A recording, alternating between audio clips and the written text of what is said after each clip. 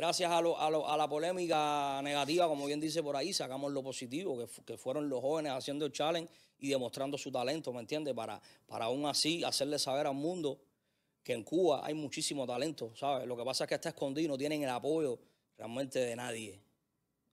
De nadie, o sea, ni de su público, ni de su propio público, ni de nadie. Nadie se la quiere dar, no sé por qué, pero bueno, imagínate tú, uno no es un mesías para estar... Es una mina de talento, es una mina de diamantes sin pulir, que solamente necesitan un empujoncito, que el gobierno nunca se lo va a dar, pero son ellos los que tienen que salir adelante, como están haciendo ahora mismo aquí, en un estudio, en una esquina de cualquier casa, con personas que son productores musicales que posiblemente nunca en su vida han estudiado música, pero son capaces de crear este tipo de contenido, este tipo de arte.